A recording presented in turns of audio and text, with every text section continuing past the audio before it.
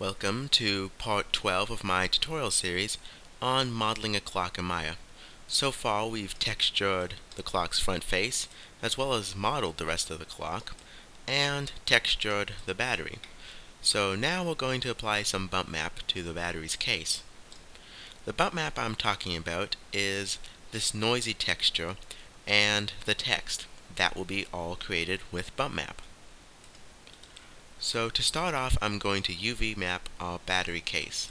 So I'm going to select the battery case, and on the polygons menu set, go to Create UVs, Planar Mapping, and I want to project from the Z-axis, and we'll leave the rest of the options at the default, and then click Project. Opening the UV texture editor. And you'll notice right off the bat the texture, the UVs appear to be backwards. That's simply because the planar mapping is projecting the UVs from the front. We want it to appear as if we were projecting the UVs from the rear. So we will open up the attributes editor, and on the first image scale property, set it to -1. That will flip the UVs the correct direction. We can close the UV texture editor, and now we'll start creating our Adobe Photoshop texture almost exactly the same as we created our battery texture. We will start off by selecting our case, then creating a blend material for it on the rendering shelf. Set the blend's color to black. Then we will go to the rendering menu set, go to texturing, create PSD network. We want the size to be 512 by 512, same as the battery. We'll give it a new name, clock case. Cap lock was on.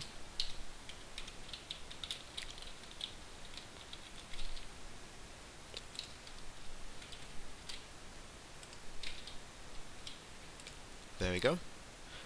We want to make sure Open Adobe Photoshop is checked. The rest will stay the same as our battery, but with one key difference. We're not going to be texturing color. We're going to be texturing bump. That's the bump map channel for the blend shader. So simply click on bump and click on the arrow. Now it's a textured attribute. Now we click Create, and we are now in Adobe Photoshop. The next thing I'm going to do is show you a picture of what the final texture will look like. Now the video probably won't show this, but this gray has a small amount of noise in it. That will create this plastic, and we have our text. Let's go back to our current and begin with creating that noise. Now right now layer is filled with gray, so anything brighter than that gray, such as white, will appear raised up, but anything darker will appear dug into the surface. Now that you understand that, we're going to go to Adobe Photoshop's Pen tool. Let me maximize this. Now that we're on the Pen tool, you'll find it on the toolbox. We want to make sure it's set to paths. We don't want it to fill pixels, and leave the rest of the settings at the default. And we will start creating our path here and slowly walk our way around the model. It doesn't have to be too accurate, but it should be within a couple of pixels. We'll be using this later. Just walk our way around the perimeter of where our gray plastic should go. It's not really gray, it's more of a noisy color.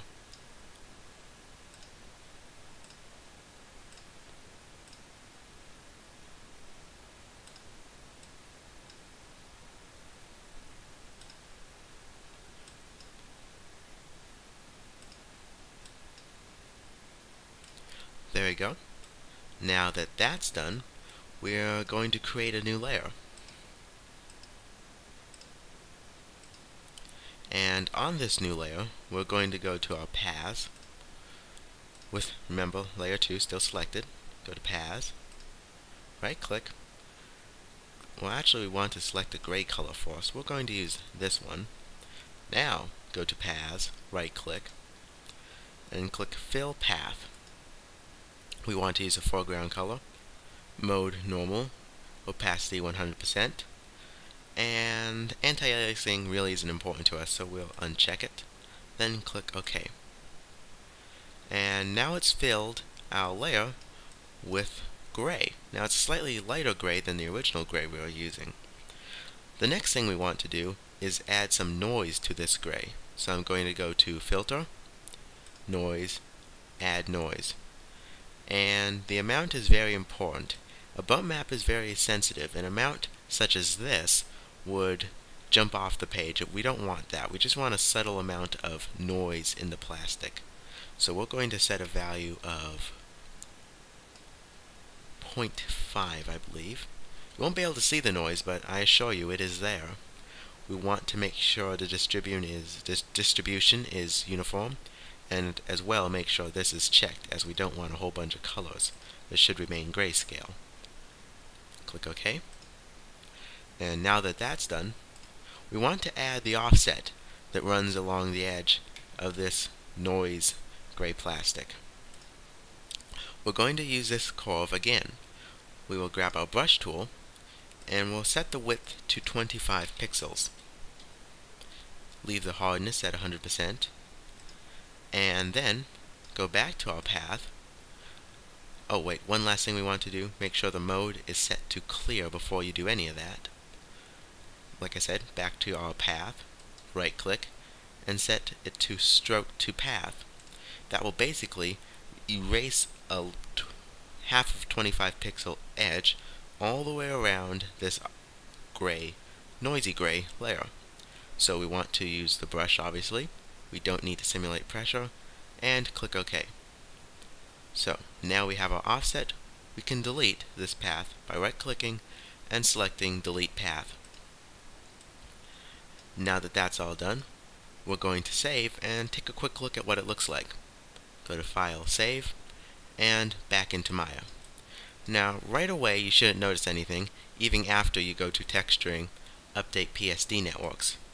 To see a difference, you're going to have to enable your viewport to draw bump maps, very similarly to how you enable it to draw textures. So we will go to Rendering, High Quality Rendering. Give Maya a second. Now you can see the slight relief plastic. We're now going to add our text. Back to Adobe Photoshop, and we will create a new layer. Now we're going to go down here to this tool, the rounded rectangle tool. We want it to fill pixels, and we want to round the edges off to 5. Now remember what I said about, since this noise has a lighter overall color, it will appear raised up. We want our little box to put our text in at the same level as the rest of the surface, which is the default gray Maya assigned it to. So we'll go back to Adobe Photoshop, use our picker or eyedropper, grab this gray, just click, and go back to our rounded corner tool, and we'll now draw a square. Also, I believe I already mentioned it, but I created a new layer. Just draw the field and release. So now we have our box for our text. All that's left is to add our text. We'll grab our text tool, and we want to set the color to the same gray we used for our noise text, our noise plastic. Now, begin typing. I will enter its model number first. Doesn't need to be exact. Got that actually backwards. The next thing I'm going to do is add the location where it was made. A new text layer.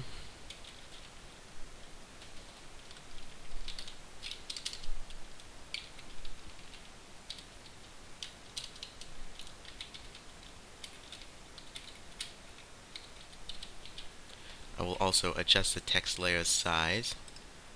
Reduce it to, I'm setting it to 25 pixels. Snap it to the center of the box.